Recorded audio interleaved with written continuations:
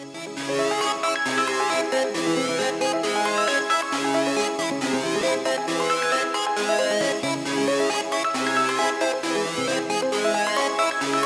beat is so rich.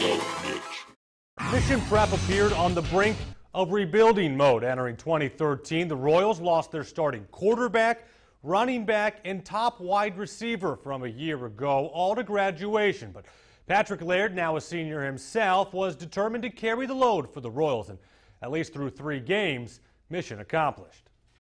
It's not hard to find the heart and soul of Mission Prep's top-ranked football team. It lies squarely between the 2 and the 3. One of the things I try to do is lead by example, so that's kind of been my MO. Patrick Laird was one of the most dynamic players on the Central Coast a year ago, but despite a junior season where he ran for nearly 1,000 yards and caught over 500 more, the senior set out to be even better. It's different being a senior now. I feel like I'm one of the bigger leaders on the team, and so I try to push the guys, and I don't just tell them to do it. I go do it and show them how to work hard. And so with a bigger role coming in 2013, that's exactly what Laird did. He put in his work over the offseason and in turn has quickly become Mission's workhorse.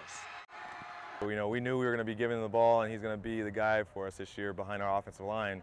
You know, and we joked coming into the year, 40 carries is what he wanted. I said, oh, I don't know, we'll get you about 25. Injuries to the Royals on offense have altered that game plan, and in true workhorse-like fashion, Laird has delivered.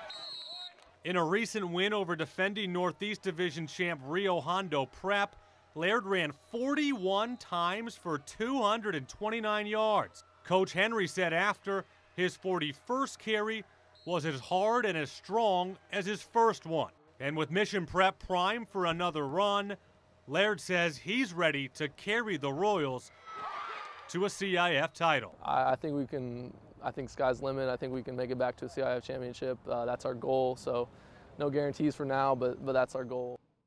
Winners of 3 straight after that opening week setback. Pick it up, third quarter. Mission on top, adding to it Patrick Laird, who's probably been, not probably, undoubtedly one of the best players in the Central Coast.